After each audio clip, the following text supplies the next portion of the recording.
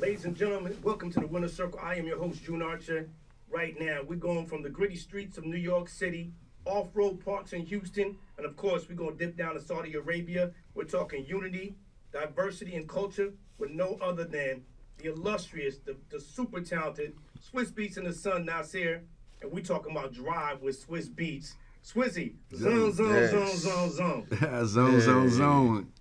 Yes. First of all, respectively, let me ask you, Nasir, Yes, how sir. was it like working with your dad, traveling around the country to talk about this culture that has been kind of underground? If you know it, you know it. If you don't, you're now bringing it to the foreground. How was it traveling with your dad in this culture to just get a front view of how this thing goes?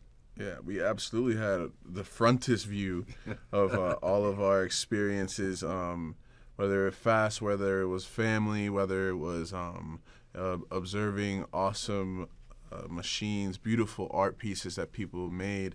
Yeah, we were at the forefront of all of that, and you know, our bond is like no other, and it not only strengthened, but on a elemental level, it just made a lot of new connections that we now have. So it was a beautiful thing. Swizz, for you, this has got to be a proud moment to be able to have your son in the driver's seat Yeah. and to be in the passenger seat and let him drive to kind of navigate some of the waters that you've traveled over the years. How important is it for young people to have a passport to be able to experience opportunities like this? I think you hit on something amazing and something big. You know, I think traveling is the key to life.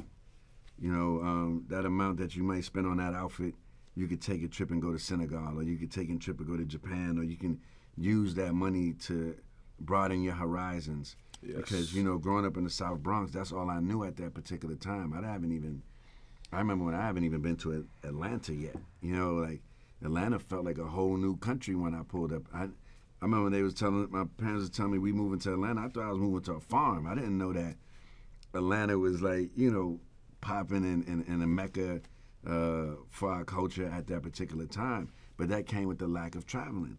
And then, you know, I also noticed that people was able to tell me a lot of, they're spending stories on places and things because I've never been, so you're going to believe where you've never been. Then I started going to these different places. I'm like, okay, well, yeah, okay, Mexico got the cartel, but I had a great-ass time in this resort over here.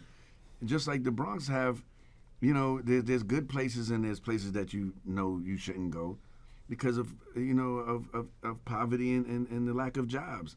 But there's beautiful places in every place that I visited, and you can experience those things to yourself. So I think having a passport is your graduation. You know, going to different places, and I see more people traveling. You know, there's other places other than Dubai.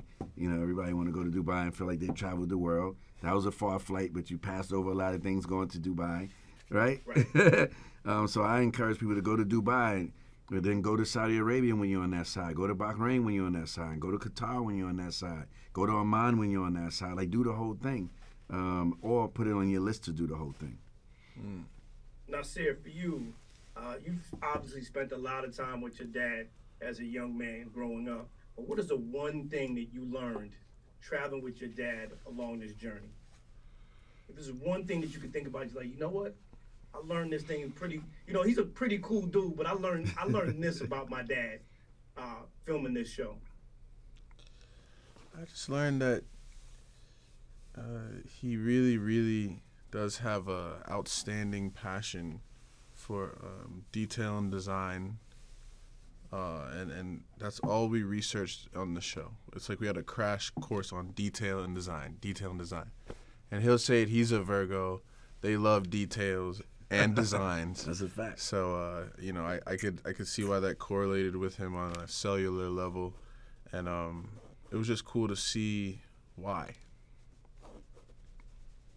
Absolutely. Swizz, you hooked up with, of course, two of my favorite people in the industry, Jay Brown, Ty.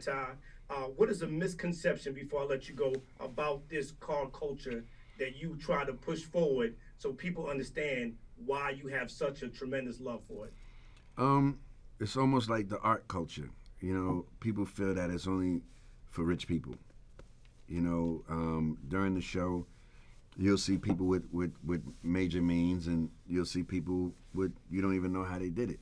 But they did it through hard work, and some people in the show are building engines with their hands, and some people are 3D printing engines. And my thing is, if you have a passion for something, don't let a financial thing get in your way. You know, figure out a way to do it. You know, like I remember I couldn't afford needles on my turntables.